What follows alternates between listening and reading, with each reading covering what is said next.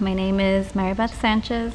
I'm married to Izzy Sanchez. I have an 11-year-old daughter named Kiani. We have 5 children, 3 beautiful daughters, and 2 amazing sons.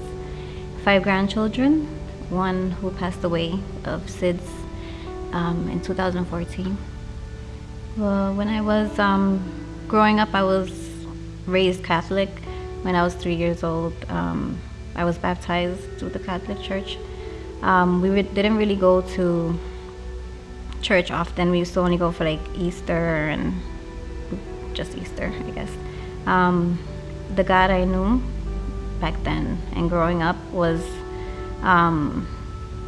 like a punishing God, like always looking down on us. Nothing you ever did was enough. I never felt like it was enough.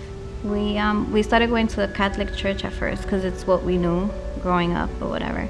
We had gone there for like a few months, and then when one day Sally, my stepdaughter, came over and she told us about Skyline Church, and she had mentioned, you know, that we should try it out and check it out or whatever.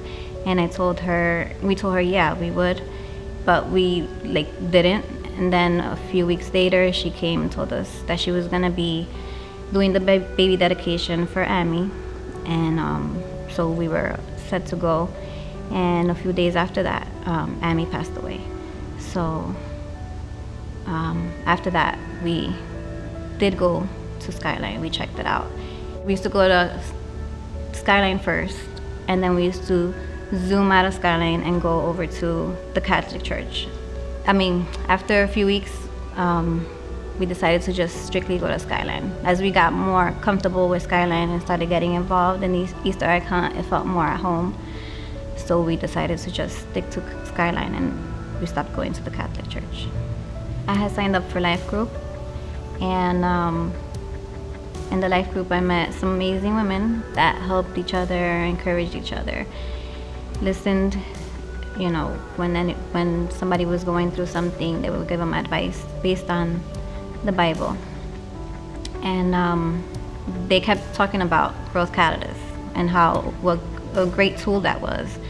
And so I signed up for Growth Catalyst. That's where I truly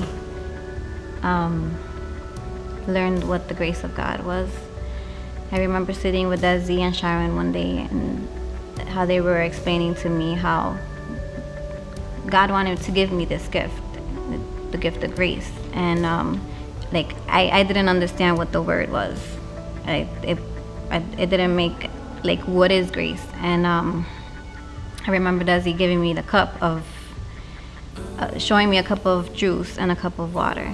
And she told me, see this cup of water? That's God's righteousness. You know, that's the grace that He wants to give you, and it's up to you to take it. He wants to give you this gift, but if you don't take it, you know, you have to be willing to take it. You have to accept it from Him, and He'll take your sin from you, which is the cup of juice. He wants to trade you for that, and it's up to you to take it. And I remember, like, for a few days I was thinking about it, and I'm like, why would He want to? Like, I didn't deserve it. But then it hit me. I'm like, wow, He loves me that much that He wants to give me this. All I have to do is, you know, give Him my sin. And I remember talking to Him one day, and I'm like, you know what, God, I want it. I want to follow You. And I told Him, I'm like, this is what I did. These are the things that I've done in my life. Here, take it from me, and I want to follow You.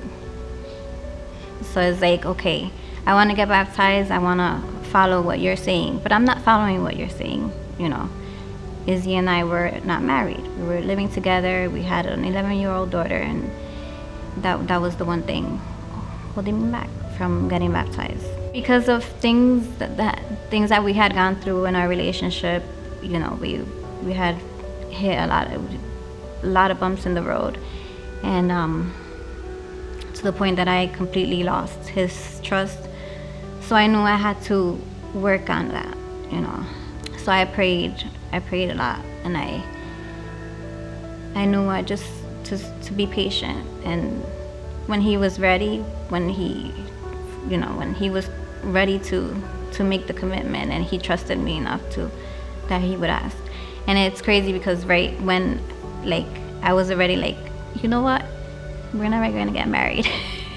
The day he asked me to marry him, he had met with Pastor Chris, and I felt like they were in our house in the basement talking for a few hours, and I was like, you know, is Pastor Chris telling him like we can't be together anymore because we're not married? Like we have to separate until we decide to get married.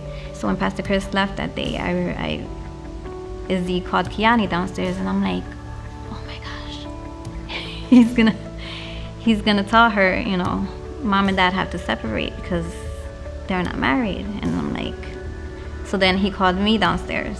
He had Kiani come get me. He told me, he's like, you know, I was talking to Pastor Chris, and the way he was saying it, it sounded like, uh-oh, like we have to like leave each other. But he's like, I want to get married next month. So we had 30 days to plan the wedding. It was like way beyond what I could have expected. Almost everybody that we invited ended up coming, and like everyone we invited were people that we really wanted in our wedding. We wanted to feel the love in the room, and that's exactly what we felt that day. Like when I walked in, I'm like, from beginning to end, I felt like it was so perfect. Where did you have that wedding? At Skyline. At the new church. Growing up, we moved around so much that I always felt like an outcast. I always felt alone. You know, like I didn't have anybody to talk to, and so that's something that I've always struggled with.